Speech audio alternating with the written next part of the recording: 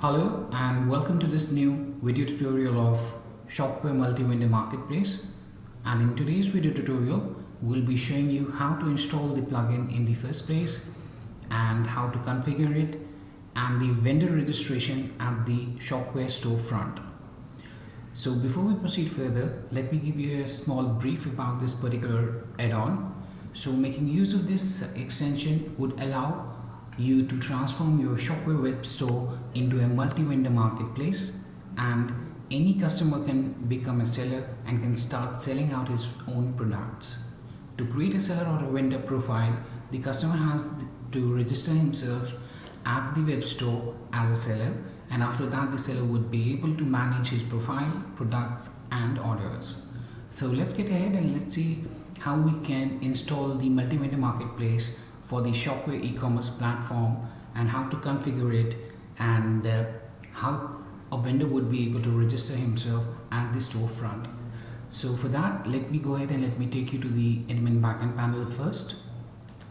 So here I am at the Shopware backend login. So I need to log in. So I'll tap the login button and this brings up the dashboard here. And at the top you can find different menu options. So for the installation of the multi-vendor marketplace for Shopware, we need to navigate through configuration and then plugin manager. You can also press the Control Alt and the P key all together to bring up the plugin manager. But for the time being, what I'll do is I'll just tap on the plugin manager here, and this brings up the section that's the plugin manager window. As you can see here, the plugin manager window has popped up, and on the left hand side under the account we have the management section. So what we need to do is we need to go to the installed sub menu option here. So I'll just tap that up, and this brings up all the plugins that have been installed for this particular installation of Shopware.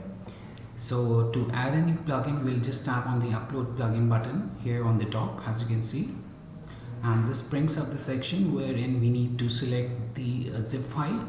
So after you've purchased the multi-vendor marketplace for Shopware, you'll get this zipped file.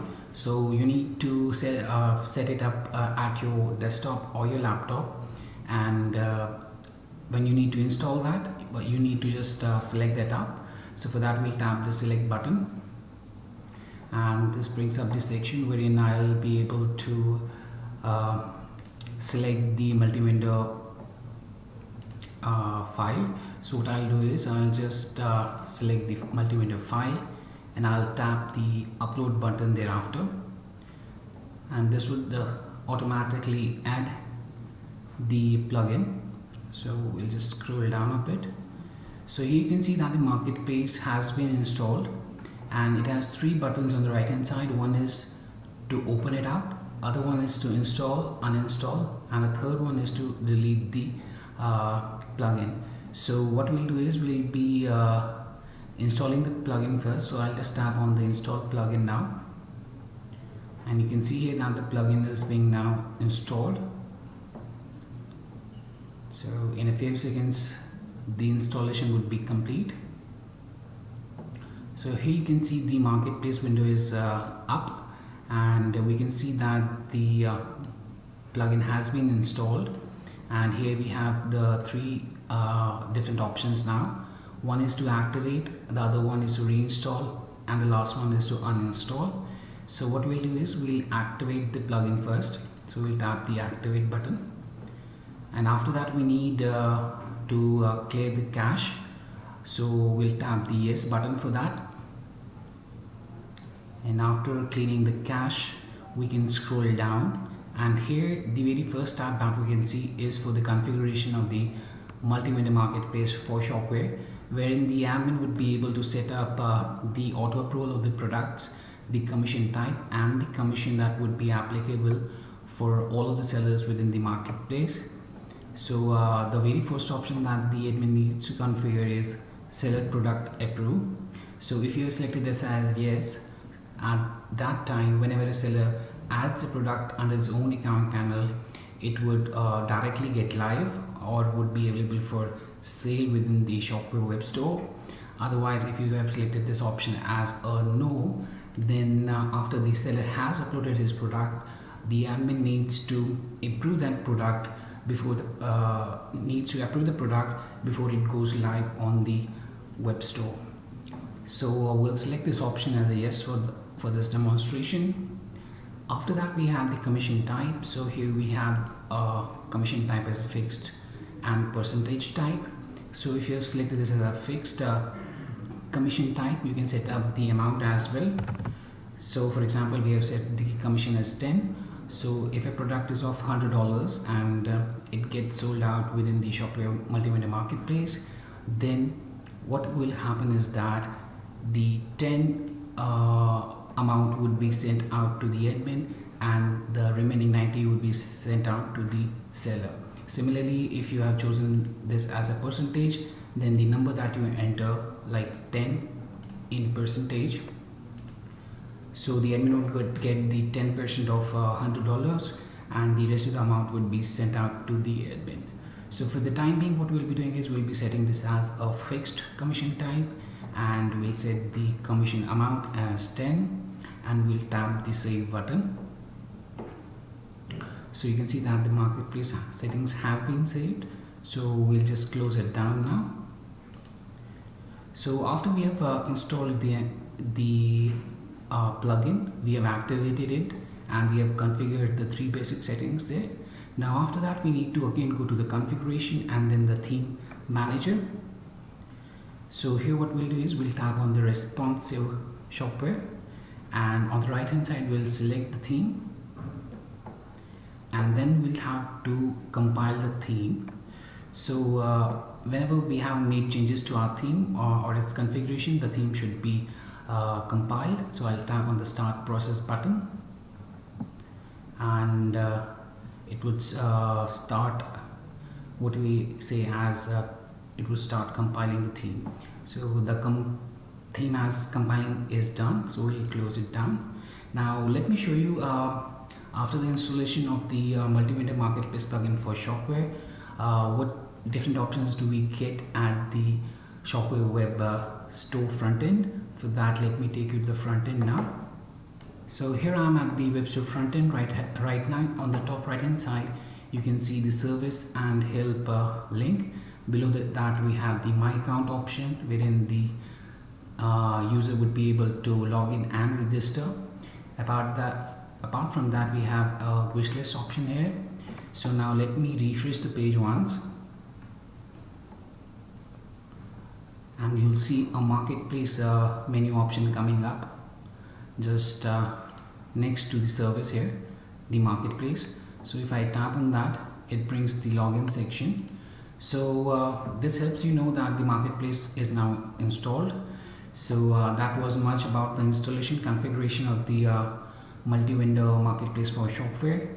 And now let me show you how a vendor would be able to, how a customer would be able to register himself as a seller. So for that, what I'll be doing is I'll be navigating to my account, and I'll open the register link in another window, and this brings up this section where we have 2 different sections. One is for the already registered ones. They can type in their username and password to log in, and the other one is for the new customers. So basically, if a user wants to become a seller, he needs to select this very first option, that is want to become a seller, as a yes, and then he can select basically what he is, like is it a company or a private client. So I can set it as a private client for the time being. We'll select the title, then we'll be entering the first name and the last name of the customer. We can set up the email address and the password, and after entering this information, we need to enter the address as well. So I've entered the address of Germany here. I'll select the company as Germany, and if your delivery address differs from your billing address, then you need to select this option here, and then you can set up your alternate delivery address as well. For the time being, I'll unmark this option here, and here we have the privacy policy. We can go through that as well, and let me tap the further button, and this would start registering and creating a seller account. So you can see that the account has been created for the Ruth Montoya, and on the top end you can see Hi Ruth, and tapping here this button here brings up the options for the marketplace for this particular seller. Like you can see the profile, seller profile, products, add product, and seller orders.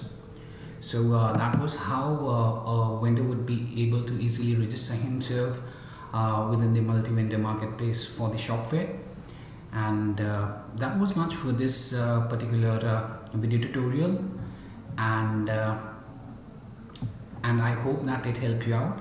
So now you'll be able to install the extension very easily. You can configure it, and the users would be able to register themselves as seller within your multi-vendor marketplace for Shopware. So thanks for watching this video, and I hope that it helped you out. In the coming videos, we will be showing you how a vendor would be able to configure his account options. And if you have any questions or queries regarding this particular extension, then you can always get back to us at support@webcool.com, or you may raise a ticket at webcool.uvidesk.com. Thanks for watching this video, and have a great day ahead.